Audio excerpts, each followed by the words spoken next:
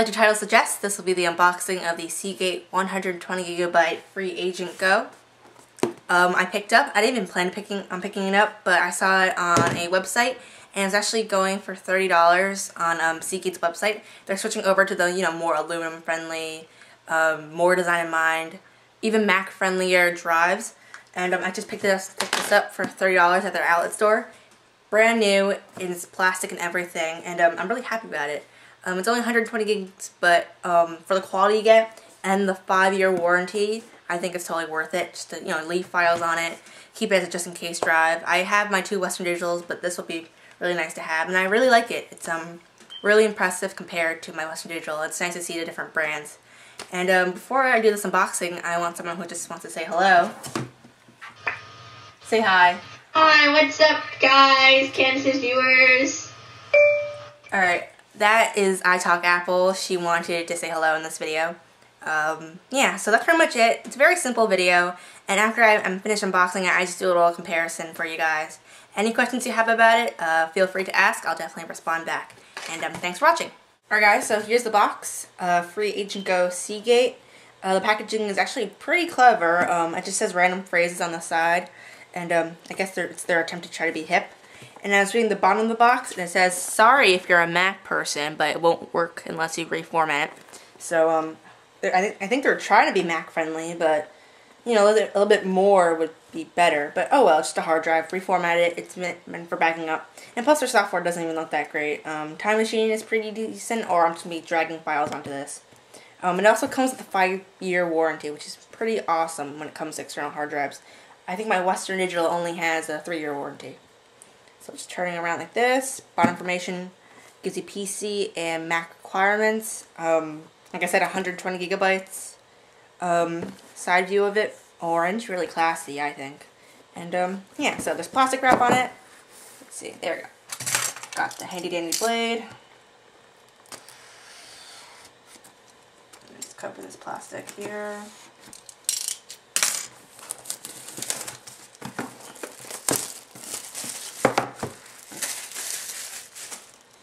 Let's open this up now.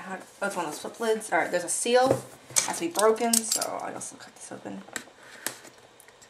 Don't try this at home, kids. Alright, very easy box. You just slide it open like the Mighty Mouse box or the MacBook box. This won't take long. I hope not. Very simple. Oh, and tells you about the warranty also. And it just gives, plug and play information. Probably won't need that. Now here's the cardboard. I hope it's recyclable. It looks kind of recyclable. It looks kind of cheesy. If they wanted to go for more classier, packaging, they could have, but maybe it's recyclable. Let's see how we open this up. Do I lift up this side? Alright, these 2 sides lift up, and you're presented with 2 silver little pouches. One, I think, has the cable, and one actually has the hard drive. I'm going to take this out. Alright, the rest of the box is empty, nothing in there. So we'll move that to the side. Let's start with the cable. It actually says hello on it, which is kind of weird. Hello to you too, cables.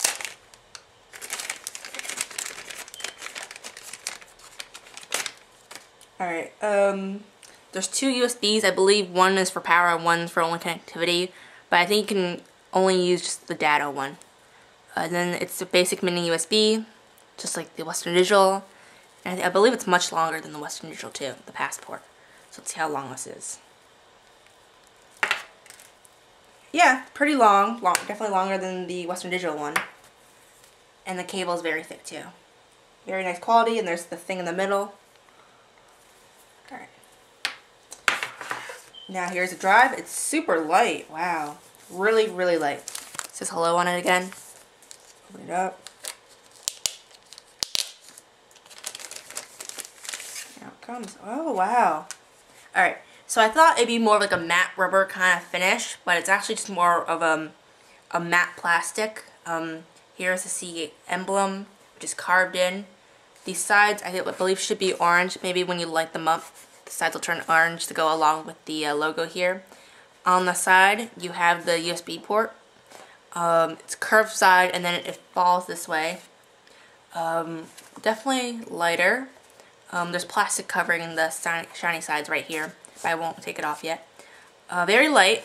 What can I say else about it? I really like the texture. I was kind of worried about the rubber feeling on this, but it's not. It's just plastic, and it just has a texture to it, a matte texture to it. So no fingerprints, don't have to worry about that.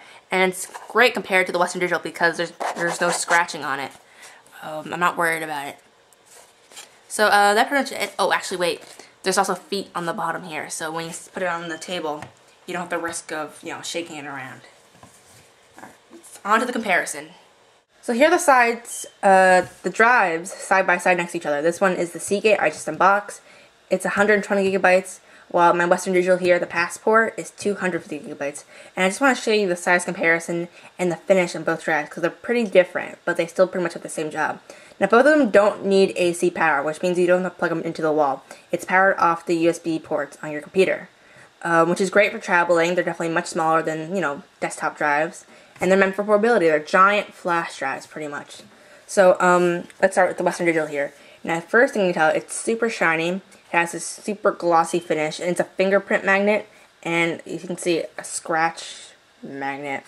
It's pretty much a rectangle with rounded sides, and this side almost wraps around like a book. Weighted well. It's 250 gigabytes.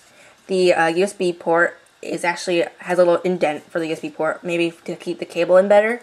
And here's the actual logo. And it only comes with a 3-year warranty. Let me show this again. And the cable that comes with it, I must say, is super short. I'm not sure how you compare that, but it doesn't even loop around itself once. But I guess it's a good thing, so it won't tangle up. And yeah. So onto the Seagate.